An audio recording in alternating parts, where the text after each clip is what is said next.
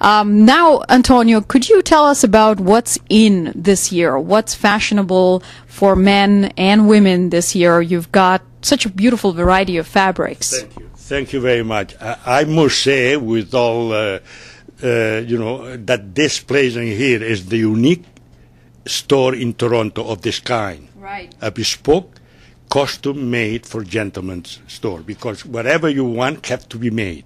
Whether it's a pair of shoes, or what we can show you is the skin, and then we go into details and measurements. Whether it's a shirt, as you can see on the other side, it's just a piece of material that we have to go into details, and so is with the suit.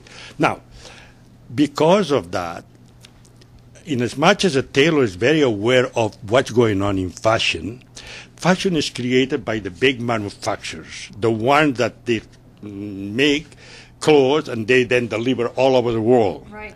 They determine in the fashion, and usually their fashion is very understandable, is a business oriented. So if you've been for quite a long time in a 3-button jacket, the chances is that now they are going to come with a 2-button jacket in order to create the market. Right. And when you've been in a single-breasted, very soon they are going to go back again to the double-breasted. In a custom shop, we don't do that because people develop their own personality. Sure. And their own personal taste, okay? So fit the person, not They the fit the style. person, and that's why it's so important for me to know the person, how he is, because clothes will express his personality and trait, okay? Now, I had customers that have been dressing for them for over 30 years, and they've been always with a double-breasted, long before even anybody mentioned about double-breasted, because that's what they wanted, okay? And vice versa. To a 3-button jacket with a vest has been going around for a long, long time, and that is what it is. However, today's style is very much now, which I create a pattern for that because I have a lot of young people that they get all crazy about the making their clothes, is what I call high fashion suit, which is very fitted. We went away from a big shoulders and a big pants. Now we're going to a narrow shoulders, defined shoulders with a rope shoulder finish, and then very high-waisted, okay? And the skirt of the jacket, it's a little bit shorter than the regular, maybe an inch, and then the lapels, we also make a little touch narrower, okay?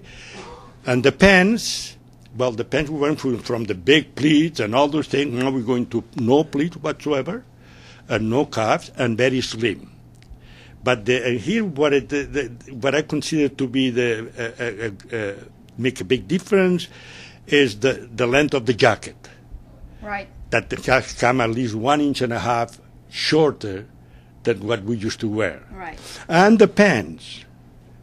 Men more understand that a no cuff or cuffless pants supposed to be just touching the shoe. Never let it drag like a lot of people do because it doesn't look right. It's just touching the shoe and they will look very elegant. Right. That's what it is. Okay.